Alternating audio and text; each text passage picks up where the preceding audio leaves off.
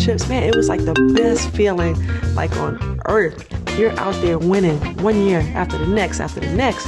I mean, I felt like a rock star, I'm not gonna lie. I was like on top of the world.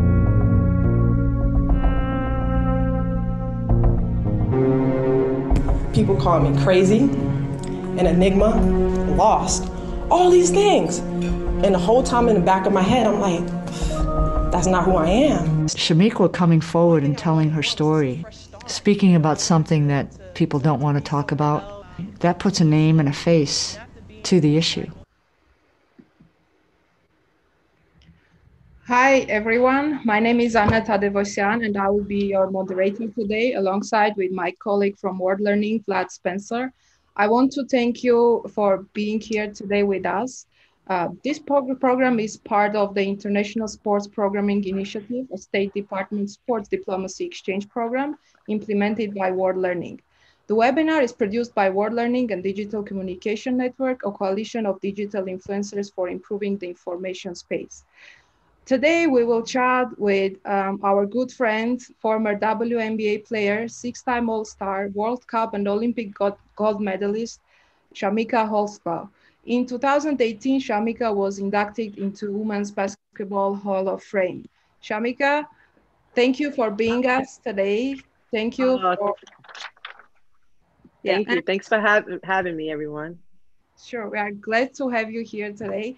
And I want to start with a question about how you started, why you chose basketball to be your sport and how it all started. Oh, wow. I always say basketball kind of fell in my lap. At the time, me and my brother, we went to go live with my grandmother. We left a suburban area to go to inner city in New York City.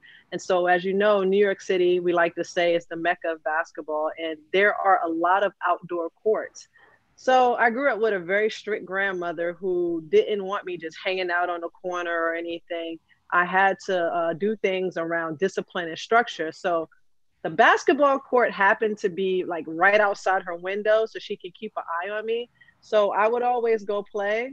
And I just loved it. But the odd thing was at that time, I was the only girl with a bunch of guys. And it was kind of tough because the other girls, they didn't get why I wanted to play basketball with the boys. So I was teased, I was bullied, but I loved it. So I would just continue to go out there and play. And then eventually I'm like, oh man, I'm better than a lot of these boys. and I would play on the teams with them as the only girl. So I would say I gained a lot of respect by doing that. In the movie, there is a place where it said that you could be the face of, WNBA being kind of equal to NBA. So what do you think about this? Like, as you said, playing with boys and you understood that you were much better than some boys. So what do you think? Why still WNBA can be that one? Oh, so being the face of coming into WNBA and being the face. Now, for those of you who don't know, I grew up thinking I'm going to be the first woman to play in the NBA because there was not opportunities at that time for women to continue professional sports in the United States, basketball. So I said, okay, I'm going to, play for the NBA. So that was always my goal. So when the WNBA came about, I was really excited. It was during my sophomore year in college. So there was a lot of hype. You're seeing the mega stars, the Lisa Leslie, Cheryl Spooks, and Rebecca Lobo kind of be the face of it. And I was at that time competing at a really high level in college. And so my coach is like, that's going to be you. And so when I came to the WNBA, I became one of the faces of the league and got drafted first pick 1999 to the Washington Mystics. And your number 23, I saw you played in high school, number 23, and in college. Right. So you chose it because of Michael Jordan, and then they named you Woman Michael Jordan, or it just because? Right.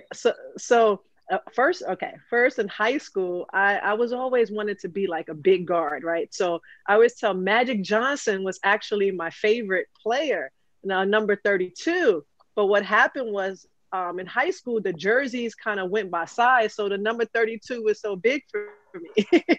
So I went home crying. I was like, I can't get my number. And they actually gave me a number 23, right? So I go home and my grandmother said, okay, number 23 for Michael Jordan and for the 23rd Psalm, because she was a very spiritual woman. So I said, you're right. And she goes, Michael Jordan is the best player. And I started to cheer up a little bit. And yes, I continued to pick number 23. But that was kind of hard, Anna, you know, because being considered the female Michael Jordan, because every couple years, they like to say, this athlete is the next Michael Jordan. But, you know, I consider it a compliment, I guess, because as we've seen with this documentary on ESPN, he is the greatest.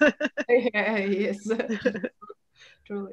Okay, now I will give the virtual floor to Vlad to go through your life, basically. Thank you, Anna. That's complicated. thank you, Anna, and thank you, Chamique. So, Chamique, you know that you are one of our favorite people. So I want to thank you not only for being with us, but also for being part of the exchange programs done by Sports Diplomacy. And I know that Ryan Murphy is also with us, the program officer from the State Department, so he's going to say a few words at the end, hopefully. We want to go, you know, more or less through your life, as Anna said, because we are trying to tell, you know, the power story of your tremendous success in basketball as a sports person, and your fight with mental disease, and how these two kind of interacted, you know, throughout your career. So one question I would like to ask you, because, you know, you talked about the beginnings, you talked about high school and the role that your grandmother played in your life. Were there any signs at that point, you know, during high school, that should have been, you know, worrisome or maybe addressed in relation to the you know, mental issue? Yes, there were signs. My grandmother realized that I was dealing with depression from an early age. I think it was around 11 or 12. She took me to therapy. I was going through a major transition because I went to go, me and my brother were actually taken away from my parents because they were struggling with alcoholism. And we went to go live with my grandmother. So I was going through a bunch of emotions. Even though they're saying this household is dysfunctional, that's still my mom and dad. So emotionally, I was really like struggling. I was in a new environment, new school, new friends, and I would just really get depressed. And my signs early on were I wanted to like really always be by myself. I wanted to wear dark colored clothes. I would have temper tantrums, like bursts of anger. So I would like throw stuff across my room. And so I went to therapy around 11 or 12 years old. But culturally, I know in my household, and some people are different. It's like what happens in your house, like stays in your house, Vlad. You don't want to talk about like the bad things of your personal life outside. So I learned to keep things inside, not express myself. And so that kind of followed me throughout my life. Yeah, in fact, it's something very common. That means, you know, it's getting a little bit better these days with young people, more awareness, you know, parents, you know, more concern. So do you feel a difference between, you know, the way that mental disease was dealt with at that time in your life and what is going on right now? That is in terms of awareness, acceptance, and actually, you know, trying to solve the issue. Right. Yes, it's been a change. Mental awareness is such as a high right now. And the reason it's at a high is because we're kicking down stigma, and stigma, you know, we've changed this conversation about it due to the fact people are sharing. That's how we learn things about, you know, different cultures, different ethnicities, is by story telling. And I know for me, when I was going through it, when I was diagnosed with bipolar, I was like, oh my God, you know, thinking it's the end of the world. But I had to realize who's gone through this. It was Catherine Zeta-Jones. Catherine Zeta-Jones was my person. Because she has struggled with bipolar disorder and she would talk about it. And it's people like her that just inspired me to become a little more resilient in my own personal struggle. Definitely. So before going to you know, the college you know, stage of your development and career, I want to you know, thank the audience for being with us. And if you guys have questions, there is a chat room. I don't know how experience you have with Zoom. So please ask the questions there. And towards the end of this presentation, we'll get the questions that will make it more interactive. So again, thanks for being with us. Now, college. So you went, to the team in Tennessee. It has been tremendous success. But one thing I would like you to talk about is your coach, right? Pat Summit. And I know that she played a tremendous role in your life.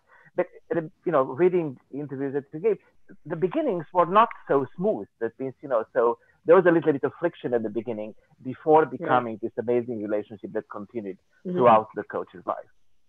Right. It was a tough adjustment. First of all, I'm from New York City. So I'm going from New York City to Knoxville, Tennessee. The pace is definitely different. I think a lot of young athletes, when we pick our colleges, we need to be more aware as far as like research. I didn't realize that University of Tennessee was 98% Caucasian, 2% other. Coming from New York, I was used to a lot more diversity. So just like anyone, I go to this campus. It's a unknown environment for me in that sense, and so I'm trying to navigate. And I was getting homesick. I was stressed, going through a bunch of emotions. And I remember talking to Coach Summit, and she's like, "Don't worry, we're your family. You're gonna figure out what this sisterhood was about." And she taught me a good lesson. And she's like, "We fear the unknown. Sometimes we have to buy into it." And I really bought into it. And that family, that Tennessee, became my second family. But with Coach Summit, that woman is tough. And when I tell you, she got every bit of talent out of me that she could. And it wasn't always pretty. I mean, I didn't got kicked out of practice, clipboards thrown at me. But guess what? I walked away winning 3 out of 4 championships. And I walked away understanding when you step on that court, you step on that field, that's business. You're focused. You're locked in. Now, once you finish, she's going to hug you. She's going to support you. But it really prepared me for life, understanding, hey, when I'm at task and I have to focus on something, or I'm competing, or I'm in a position of leadership, it's about getting the job done. We can laugh and joke about things later.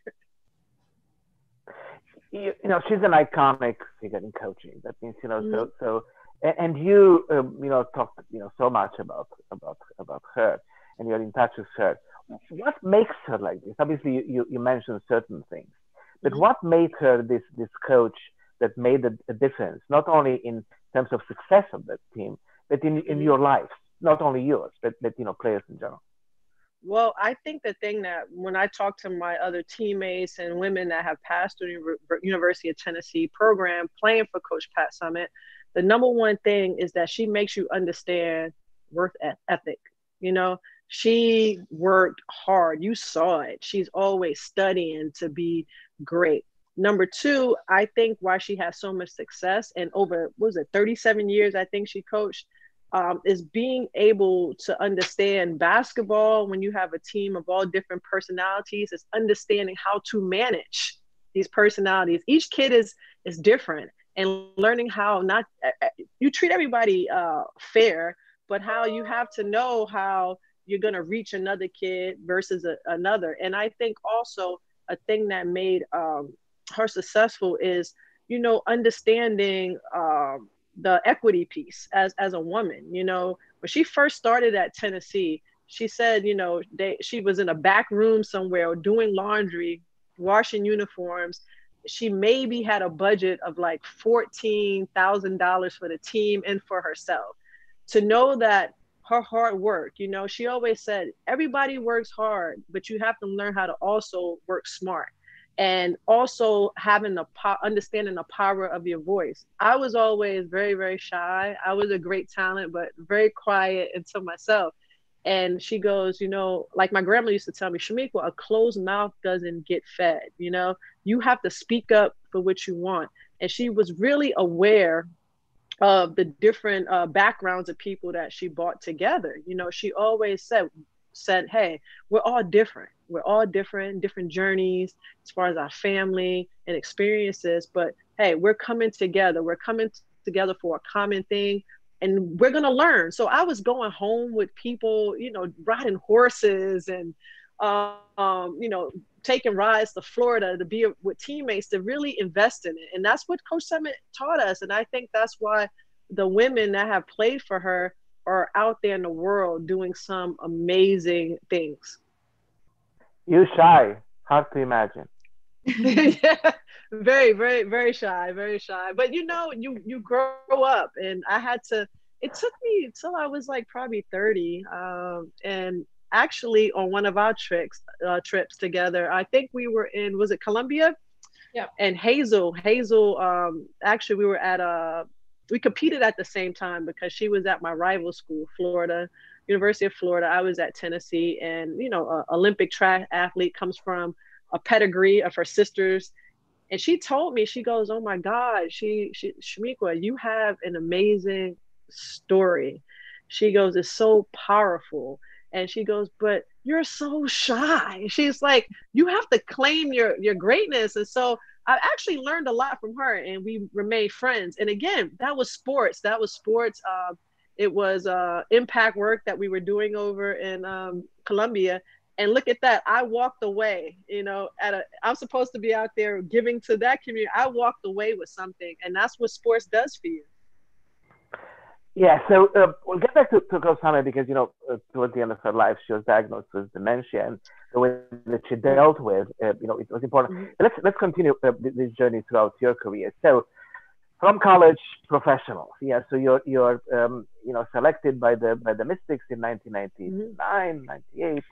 You know, one thing I could tell you is that I was in Washington at that time, and we were extremely excited to have you because Washington teams don't win too often. So Right. so it was a good thing. But, you know, you talked about in interviews about this idea of, you know, on one hand, the excitement of professional career with everything that entails, is a Nike contracts and your apartment, everything. On the other hand, leaving back the comfort zone, you know, kind of the safety that you know, the security that both your grandma and Coach Summit gave you. So talk to us a little bit about that period. Yeah, that comfort zone, people don't realize how important it is to kind of have that support system. So like you said, here I am, you know, I grew up in a very disciplined environment with my grandmother, and my grandmother and Coach Summit did an exchange. You know, Coach Summit knew what my grandmother wanted. She had those same principles and led me. Now here I am now, you know, 21 years old. I've had such great leadership in my life. Now I'm thrown back in the city, you know, trying to navigate, you know, this newfound success, you know, the attention, the financial reward. And you can kind of get lost as a young person, you know, and I'm not saying lost in a sense is like, you know, partying or, you know, buying all these expensive things or whatever. I'm saying lost in the sense of, you know, having that touchback, you know, when things are kind of stressed, you know, going and sitting, you know, in the room with my grandmother or going to sit in Coach Summit's office. I had to grow up really fast and learn a lot for myself, because unlike operating in a program, I'm saying a program like at a Tennessee or like my grandmother's household, professional sports is different. You know, here I am with women, you know, from age, you know, 21 to 35 or higher, you know, playing. You're going to have, as we saw in the Michael Jordan special right now, you have people on the team who can party like the Dennis Rodmans all night and show up and play. You have those who are not maximizing. So I had to get used to that. I was used to everybody being in, everybody being one, and it was just so many pieces. So I really struggled to try to bring that together. I think probably my third year there, and that's when I really started, you know, trying to create this environment of sisterhood and togetherness.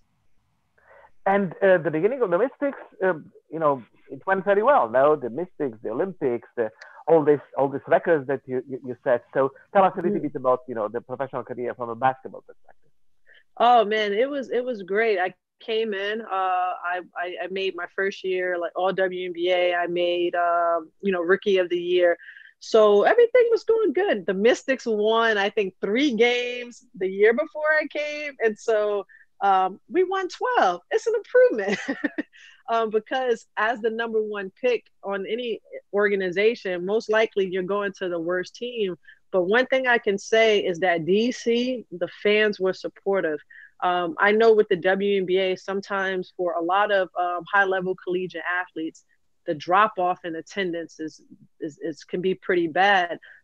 In college, I'm having 20,000 people watch us sometimes on the average, 10, 11,000 people a night. But when I came to the Mystics, I didn't know what to expect. But DC, oh my God, we led the league in attendance.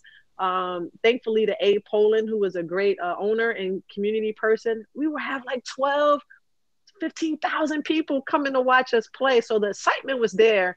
But we just, kind of struggled at times to get it together. I know, I was one of them. So, I watched the games with you. So definitely you could come in. And so let's talk a little bit about the first kind of serious episode of depression, which came during your Mystics time. And you described it in many ways, in many places. But let's go a little bit through it, exactly what happened. Oh, so I had lost my grandmother, and that was like my rock. That was my person, and I was just really in a dark place. I couldn't think clearly. I was having when I say an emotional stir, so I would have moments when I would just start crying, and I was dealing with this pretty much by myself. Because I didn't want my mom was sober at that time for years. I didn't want her to backslide and start drinking again. So I tell people, it's like I buried my grandmother and I buried my emotions. What I did not know at that time was about triggers. Because a year later, my grandmother, I buried her. I had my best WNBA season. I put everything into basketball. But I never dealt with the underlying emotional stuff. And that was like the grief and the pain that I was dealing with daily. So I had what they call like a situation where trauma can come up later. So my grandfather passed away. And so it opened up like a bunch of stuff. I remember about to go hang out with my friends, and I pull over on the side of the road not far from my house, and I just start crying. Like I'm just mentally spun. Don't know if I'm coming or going. And I remember going to practice and telling them, hey, something's not right and whatever. And I lost track after that of like 3 days. And what happened was everybody's looking for me for what they told me. The team is worried. I had a manic episode, and so I was really in a dark place. And so most people would say manic episode, if you don't understand that, it's almost like a nervous breakdown, a little different, but it's almost like a nervous breakdown where I had suicidal ideation. So in my mind, I was thinking about taking my life. I didn't want to be here anymore. I remember wanting to be with my grandmother. And so this was my plan. And thankfully, when I was missing in action, one person had the keys to my house. And Coach Summit had flew there. She had got past my doorman. He let her, she said she was knocking. She knew I was in there, but I didn't answer. And my friend, Dr. Greenfield, actually was away on vacation. She came back, she heard the news, and she opened up the door. And that's when she got me out, got me showered, and took me to get some help. So as a result of that, it's interesting, one thing that you wrote is that for as long as I remember, basketball had been my drug of choice. And it was like at that point, it wasn't enough anymore. So like you said that you kind of maxed out the dosage. So tell us a little bit about how you felt, because this led to you leaving the Mystics. Right. And at some point you wrote, and this was actually interesting, to read, is that you wrote that was a big mistake actually to leave the Mystics in that type of circumstance. So tell us a little bit about obviously how you felt, that what led to that decision, and why do you think, if you still think, that it wasn't the good decision? Well, first of all, like you said, sports for so long, even when I was going through my stuff as a youth with my parents, it's always been my coping mechanism. Like I could go shoot some shots.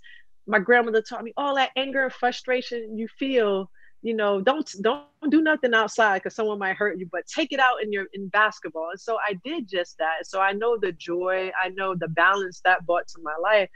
But at this point in time, the thing that always gave me that peace, it wasn't helping. Like I couldn't just go to the basketball court. These thoughts weren't leaving my mind. It caused me to become paranoid. So I'm thinking that my teammates know what's going on, with me. It forced me into isolation. And being young, I want to say being young, a lot of times when we deal with adversity, the first thing that we do, and it's people in general, but I'm speaking to my young self, is that, oh my God, you run away. You don't want to face it. And that's what I did. DC was willing to, the Mystics wanted me there. They was willing to work with me. They were made aware of everything that I was dealing with. But in my mind, I thought the grass was going to be greener on the other side. So I'm like, no, I don't want to be here anymore. And the reason I didn't want to be there, I was embarrassed. I was embarrassed that I was struggling with these things. Little did I know, if I would have had the courage at that time to really speak about it and to claim my truth, I could have made an impact. I'm in the most powerful place, right? We know a lot of decisions are made in DC. A lot of mental health organizations are based there. Imagine if I would have said that I was struggling with that and been there. I could have really been in a position to help a lot more people early in my life. So I regret it. Those people, I'm still a fan of the Washington Mystics, and a lot of the faces are still there from when I played, as far as the staff, and that's my family, always will be. And let's not forget that we are the champions now, yeah, domestics. Right, And we're still waiting for the parade, but unfortunately, coronavirus spoiled those plans. So we have to hear. So then you moved to Los Angeles, and in Los Angeles, again, great hopes. You're with other stars in the team, and things went well. But then there was another episode. So you have a trip to the east. You visit with your father. You visit with your stepfather has cancer. So that all this accumulation of pressures, from within and from out, and then a crisis happens. Right. And so, the crisis did happen. So, all right, we think leaving DC, right? We see palm trees. I'm living like 2 blocks from the beach. Everything is supposed to be great. I was an all-star that year, but I remember, my dad was struggling, or my stepdad was struggling with cancer. My dad was dealing with some mental health issues of his own. So I asked to be excused. The league found it, they're like, okay, you can go home and be with your family. So I went there. And again, something triggered within me. And I came back after visiting my family, and I just fell down that rabbit hole again. And I sat there in my apartment, and, everybody knows, like, at that time, we would have social gatherings. We weren't like super big drinkers or anything, but I just remember we had some Jack Daniels there. I remember looking on my counter. And so I was tired. And that's how I framed it in my mind. I was tired. Again, I wanted to be with my grandma. I overdosed on my brain medication, and chased it with the alcohol. And luckily, and I don't know if it's was my cry for help, but somebody was watching over me, because I actually called the only person who had the key to my house. And that was the young lady who walked my dog. And she could tell when I called her to thank her for watching the dog. She said she could tell something was not right in my voice. And she made her way over to my place. And, she realized this was a bad situation, got me to urgent care. Next thing you know, the urgent care doctor is freaking out. And he's like, oh my God, this is bad. We got to get you to the hospital. And I found myself now in the ambulance, headed to Centinela Hospital in Los Angeles. And it was, what I experienced was probably at that time, one of the worst nights of my life, because I overdosed on brain medication. So I'm having severe hallucinations. The cowboy with the lasso is chasing me. I'm in a dark, in a place where I think I'm gonna die. I'm vomiting all over the place. They don't want to pump my stomach, so they're trying to give me the fluid to take. And I walked away from that. I remember the doctor saying it's going to be a rough night. We have to make sure she doesn't have seizures or anything. And when I woke up in this all white room, and I was in the VIP suite. You get it? VIP suite under suicide watch.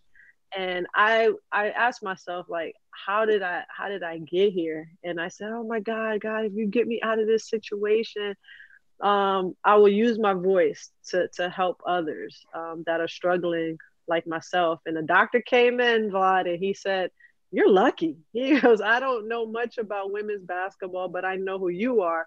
And you can't let things get this bad, you know? And, but still, I was struggling. I was struggling with the fact, you know, and I talk to a lot of people who struggle with mental health concerns, and especially athletes. You know, we're used to being in control of our bodies, you know.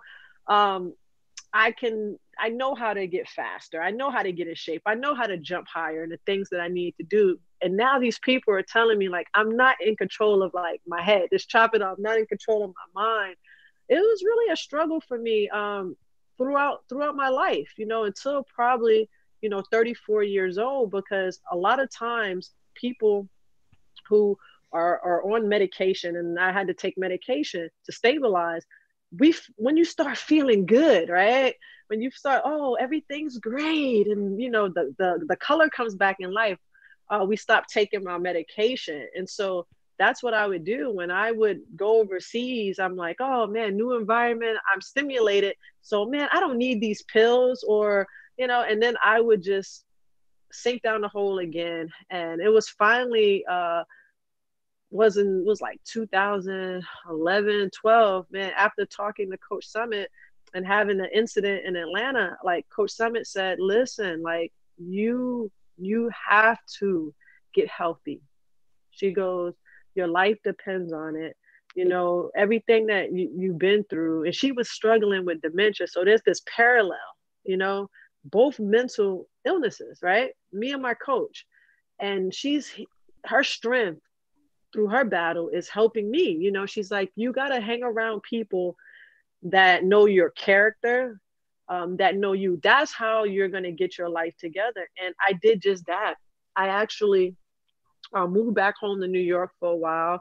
I was really around my community and the people that knew me. I started getting therapy regularly. I started taking my medication regularly. I wasn't in denial anymore.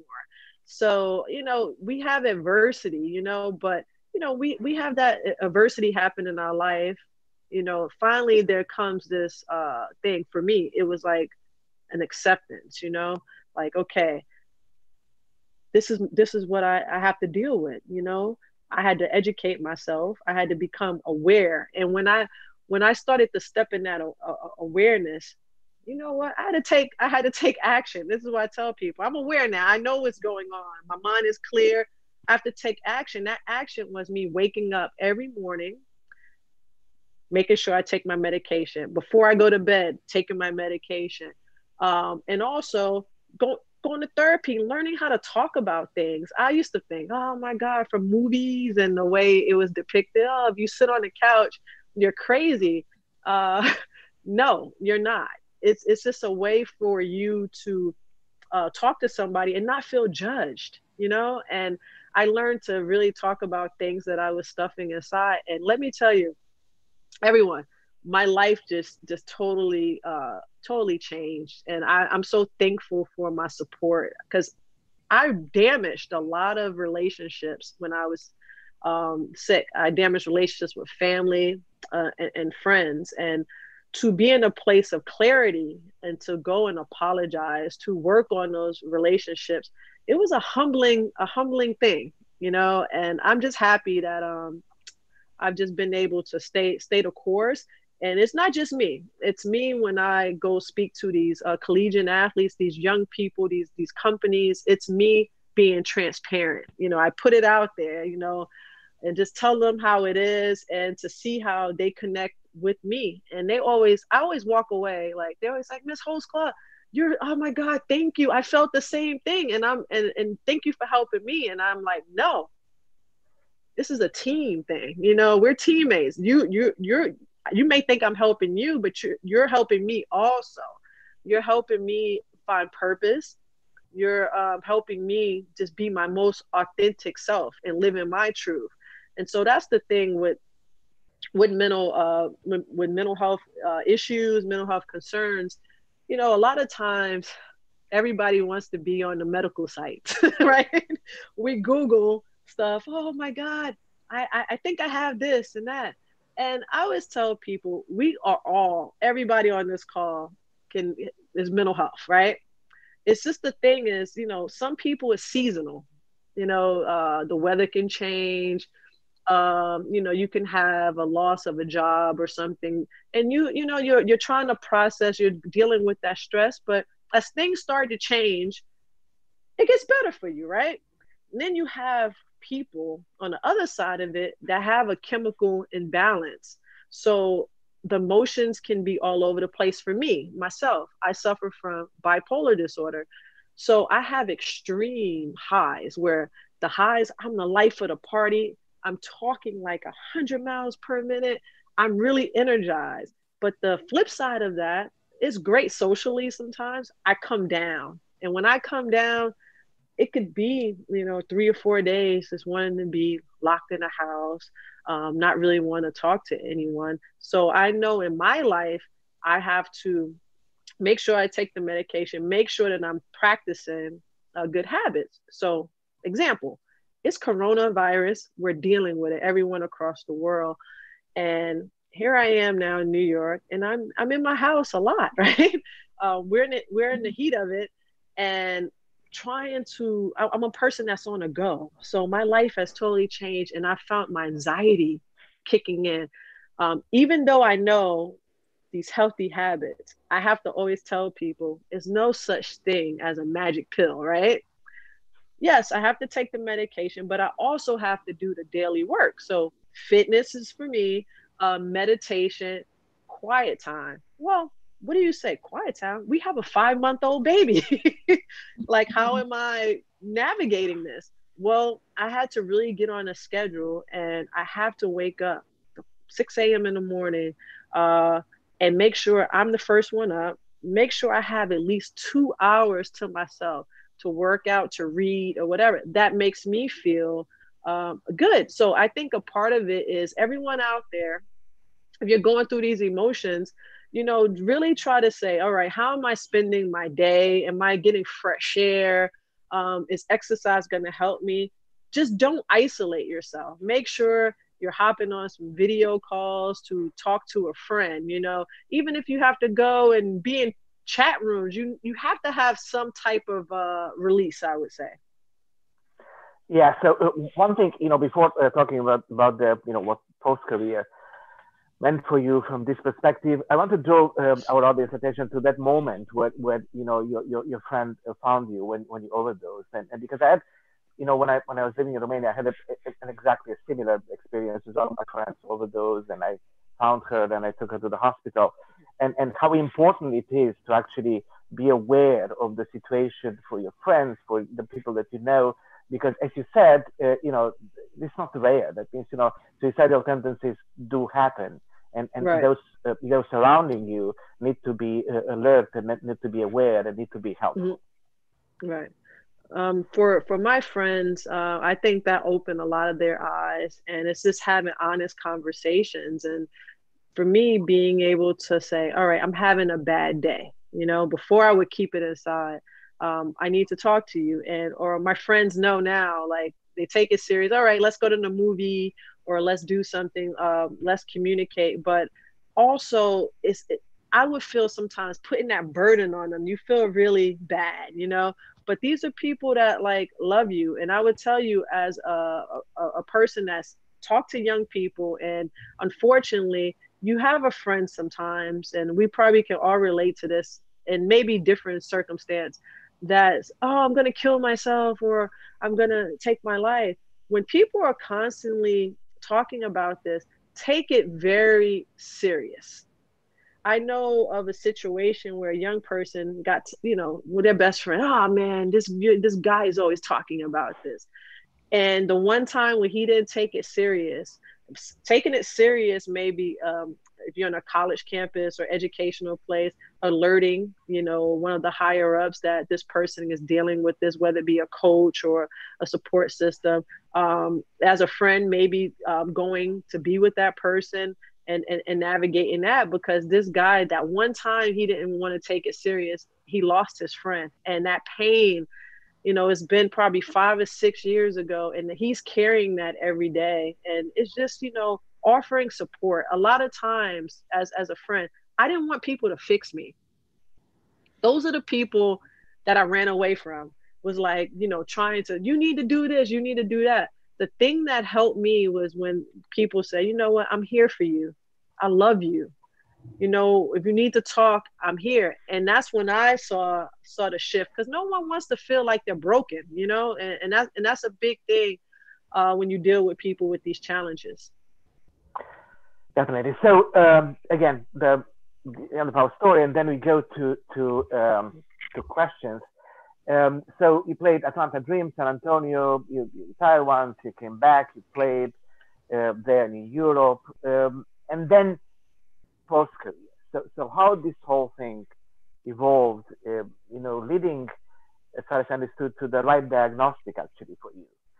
Right. That was so important. You got the right medicine, and you got to exactly what you described a little bit earlier, this balance in life that right. How did you get there?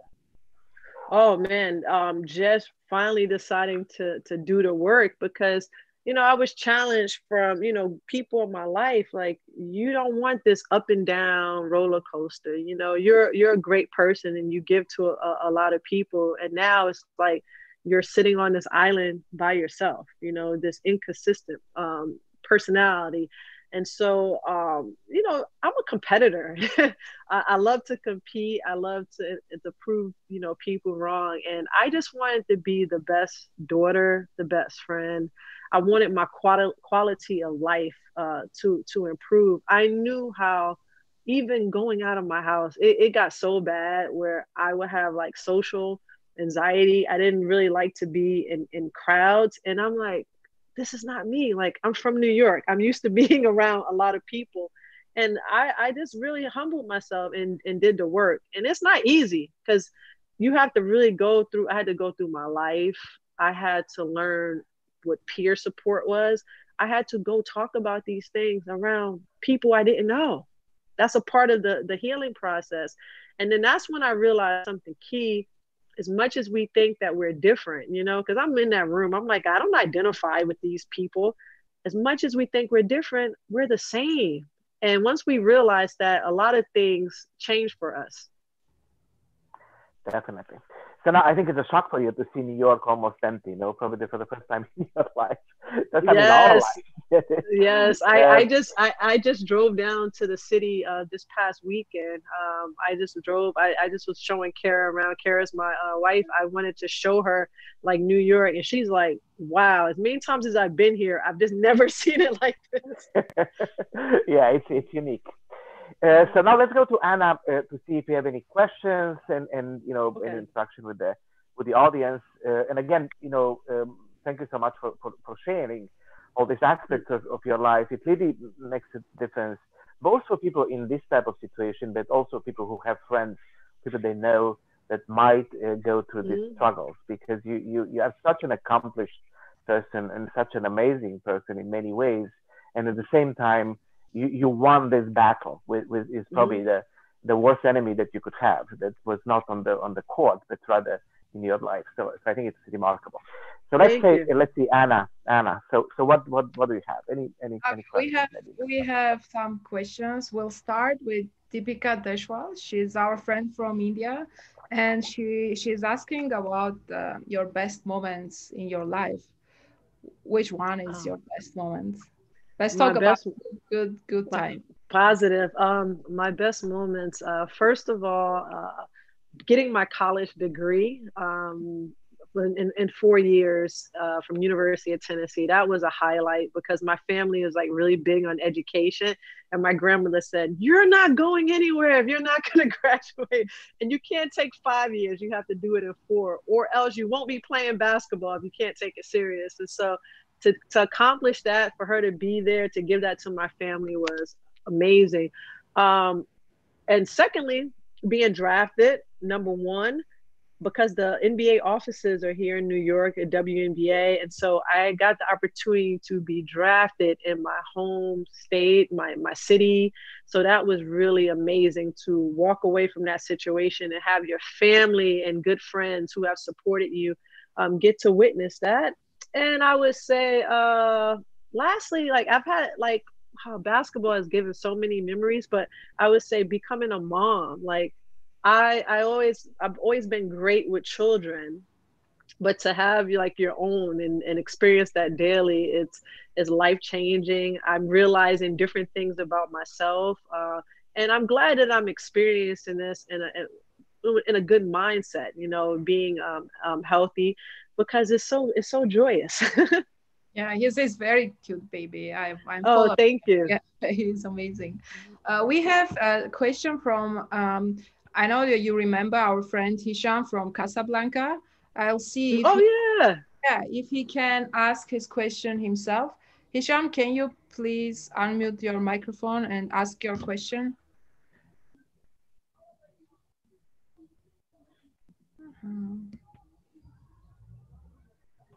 Hi, hello Hi, everyone. Hi, Kimika. hi, How are you doing? here Hi, again. Vlad, Anna. Good to see you again. Hi.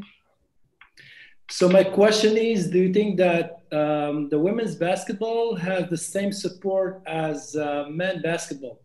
Like if we're talking about Morocco, 75 of our coaches, if you ask them if they want to coach men or women's, they would choose men's, of course. So what do you think?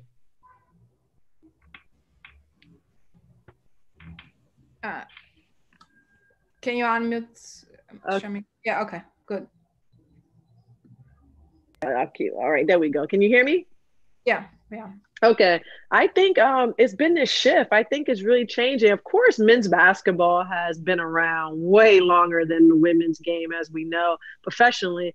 The dunks, the highlights, but it's been amazing watching the women's game grow. And a lot of my NBA friends who played, a lot of them are coaching. They're like, man, I love coaching the women more. And they're actually helping grow the game. It's exciting. We have a new we basically have our own business team now. Before we were really, we were operating under the NBA umbrella. Now it's like our separate thing. So we're able to do more marketing deals. As you saw, the salary increase for women. And that's just a way, you know, a good way to go. But yeah, man, you know, they gotta give the women some love over there. it, it's an opportunity to build something great. You know, people, a lot of people don't understand starting at the ground and building some. So you can look back one day, and if you have daughters or something, be like, man, you know what? I remember being a part of this and helping it grow. And continuing this question, in Europe, women basketball is bigger than in US. I mean, Yes. it's more attractive. Lots of players from US are going to play. Why you think is what's missing there? Man, you meaning why it's bigger in Europe?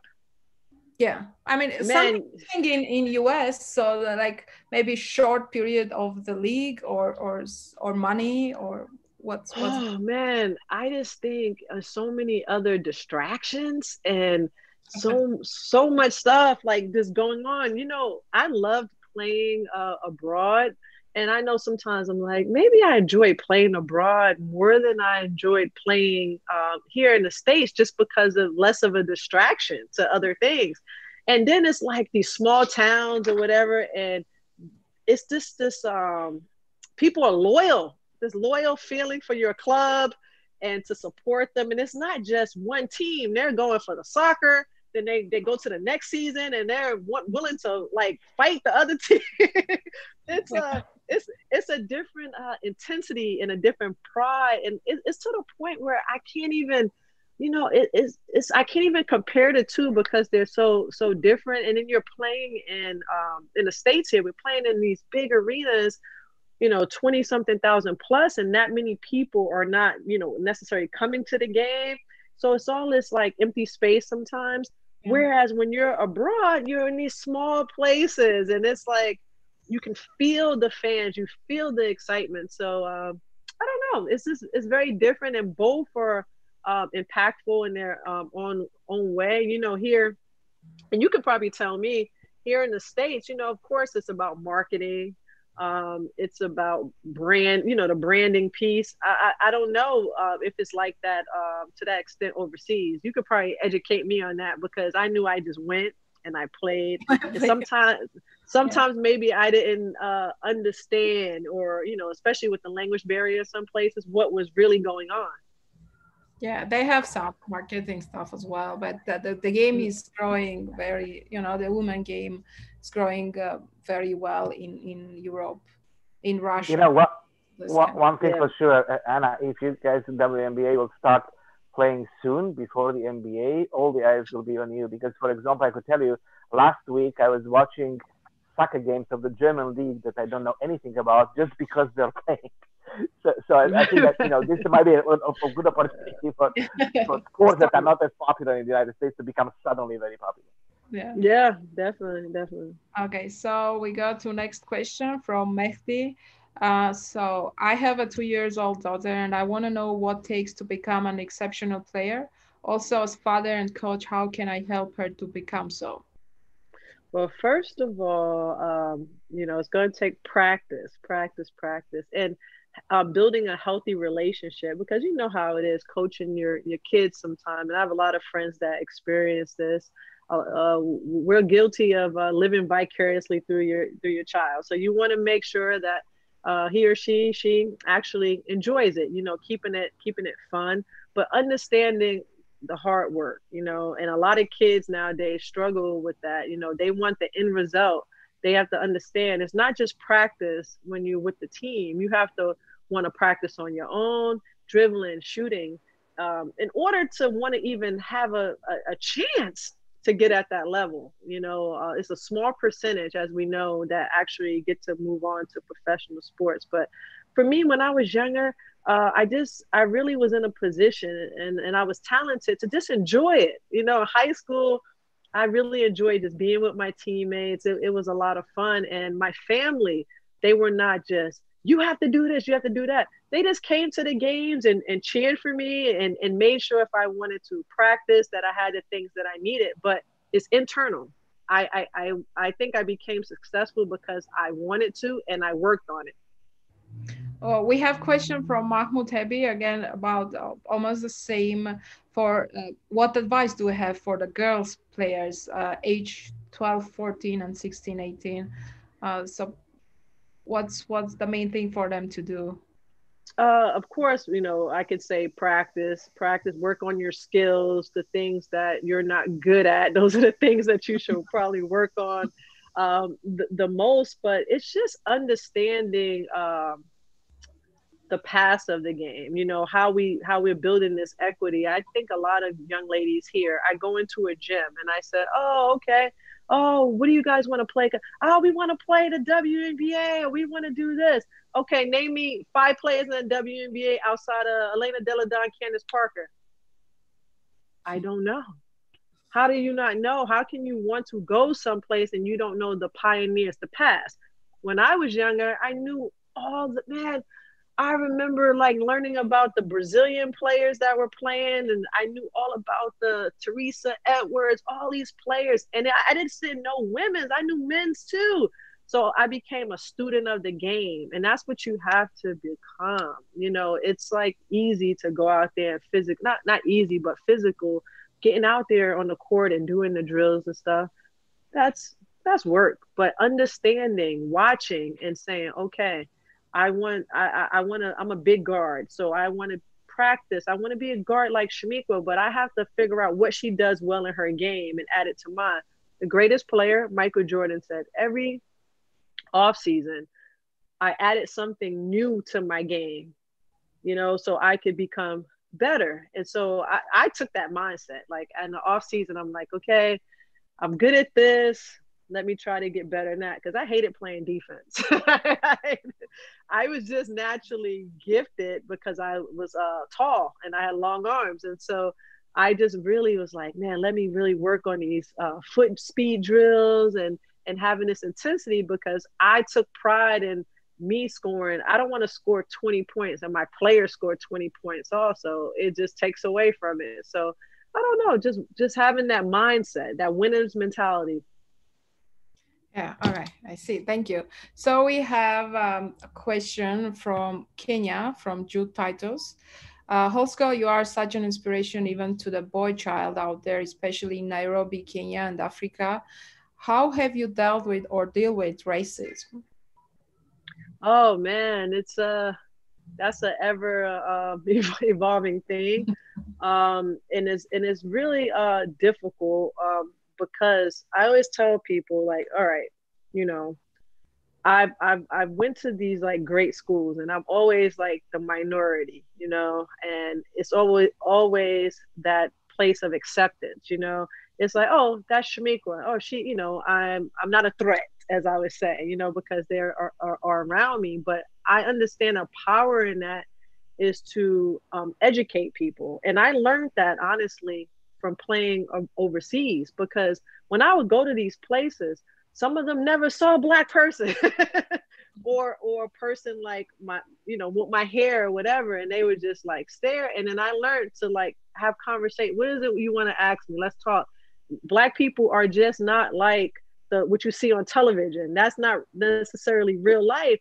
And we learn. And a lot of times now my friends are like, oh my God, I had this whole idea of what, you know, Americans were, especially people of color, and you're not like that. And you help me see the world. And so in bringing that mindset is education is the key, right?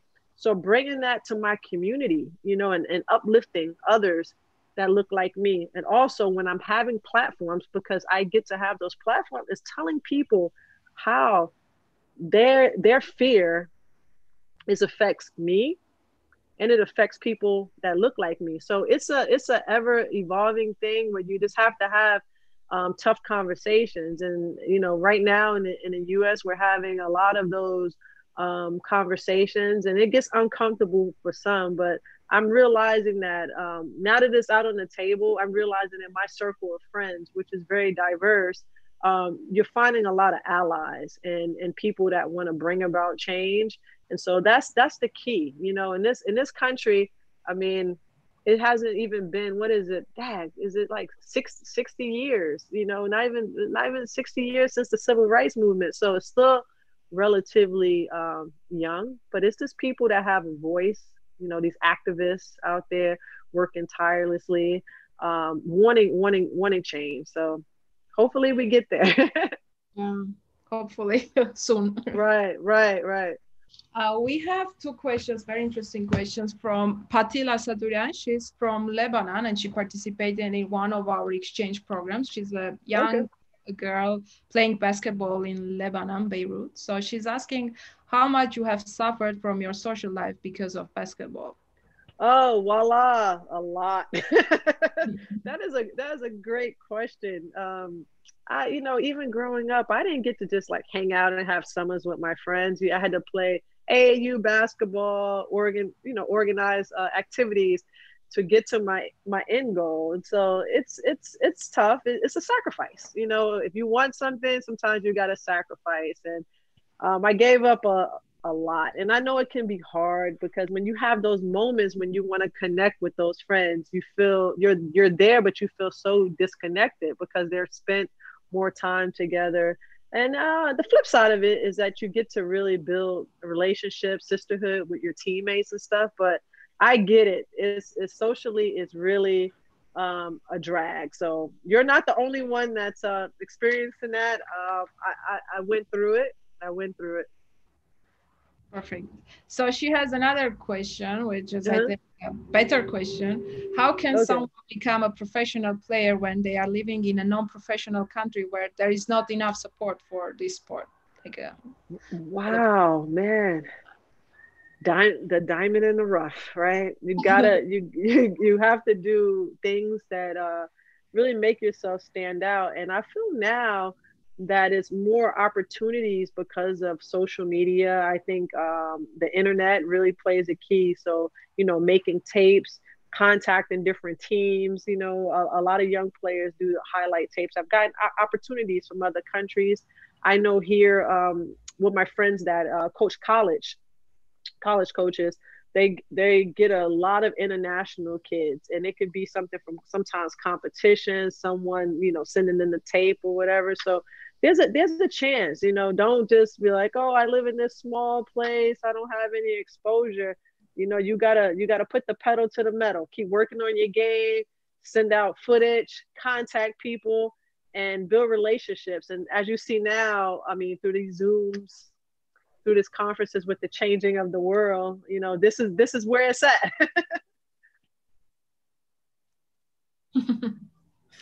yeah.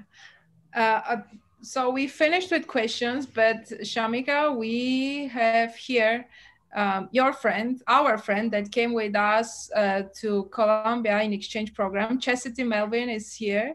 Hey, She's Chastity. now in Loyola, and I would like her to say a couple of words. Chastity, can you hear us? Let's see. Chastity.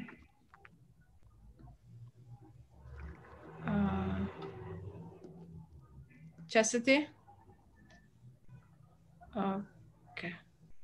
Okay, maybe she'll come. Hey, everyone. Oh, she's here. Okay. Hi. Hey, I just stopped by to support you guys. What's up, Meek? Hey, what's up, Chaz?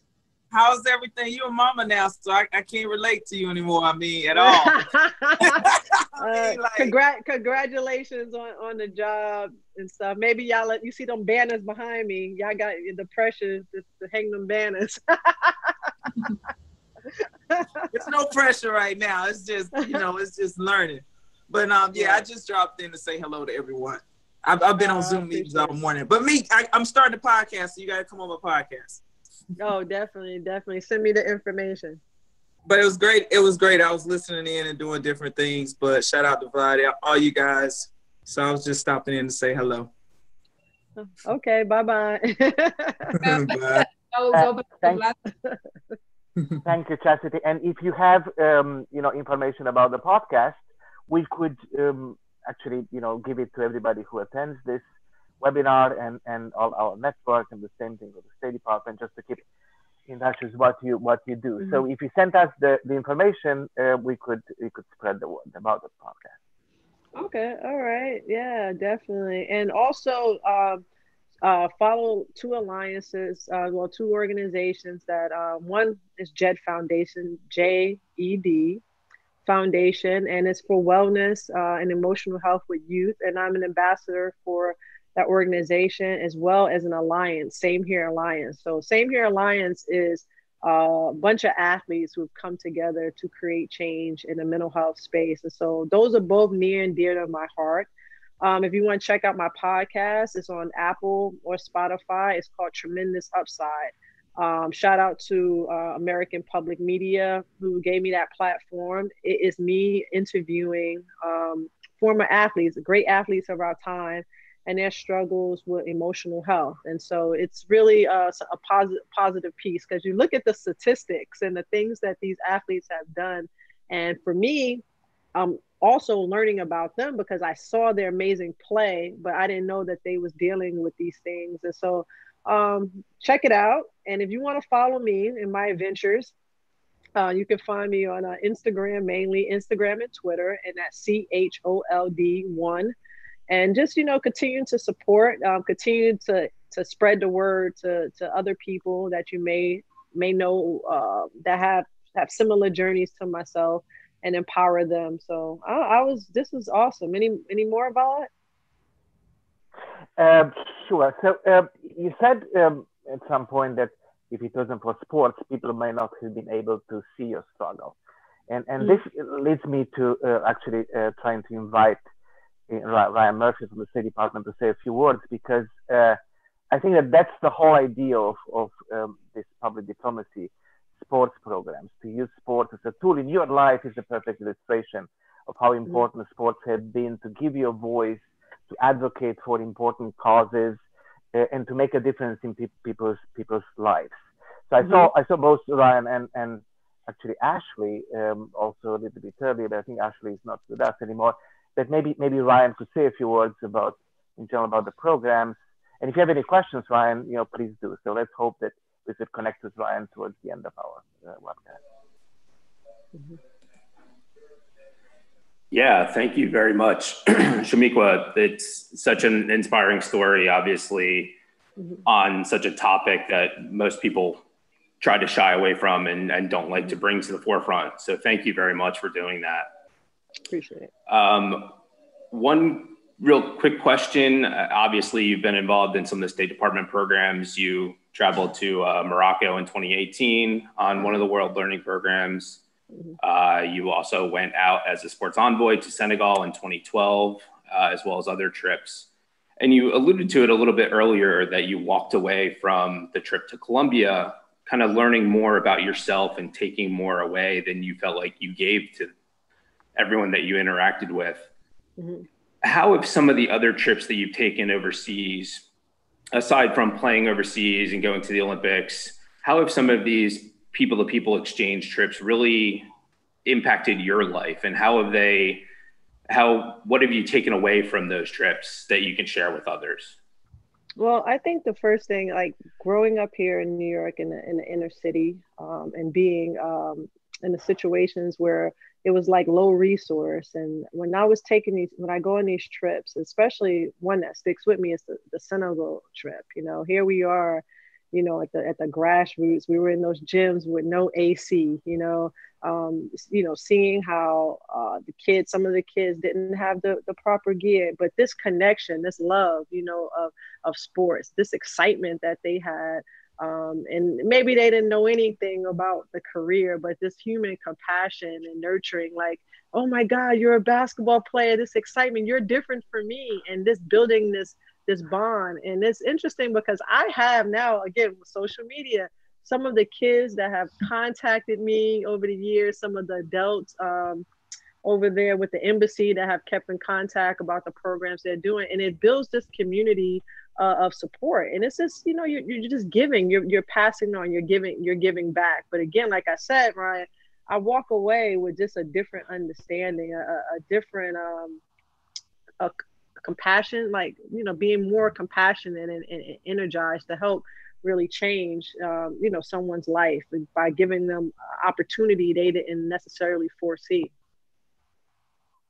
Perfect. And really that's the reason why we do these programs. It's to bring communities together and to have those underserved, underprivileged communities overseas meet an American for the first time and really hear your story and vice versa. When we bring the groups to the US, a number of the people that are on this webinar are exchange participants of a lot of these programs. So they've been able to experience it firsthand. So it's great to hear your story and what impact it has had on your life. So hopefully if you're willing and able and want to go out again as a sports envoy and do more of these trips, we're happy to have you involved. Thank you. I appreciate it. Once we can all travel again freely, right? Exactly. Hopefully it'll stop being virtual at some point and we can actually get in person again and really start to play basketball again and get out on the court. Definitely. This idea of going out makes me very optimistic. So it's very good at the beginning of the day to hear that going out is an option. So Chamique, I want to thank you very much for being with us. I don't know if Ashley is still with us. Ashley is also running webinars of the sports diplomacy division, and they're extremely exciting. Every Wednesday, as far as I know, to receive from Ryan and Ashley advertisements about those webinars. We are trying our best to again, during this time of crisis and unusual time in all our lives, to bring to our audiences stories that are relevant. And I cannot think, from the people that we know, that we are in touch with, that participate in our programs, of a person, better equipped than Chamique to bring something so relevant into our lives. So, Chamique, thanks so much for being with us. And again, as Ryan said, let's hope that this will end soon, and we'll meet in person, and then from the next exchange, you'll bring the baby, hopefully. Yeah. Oh, definitely. Promise? Okay. Yes. Good. Okay. So back to Anna. Okay, Right. Thank you, Chamique. It's really appreciated, and it's always, inspiring to talk to you, to be next to you, and thank you again for showing everybody how inspiring your story is. And thank you. yeah, sure, thank you, and hope we will meet again on webinars and very soon in person.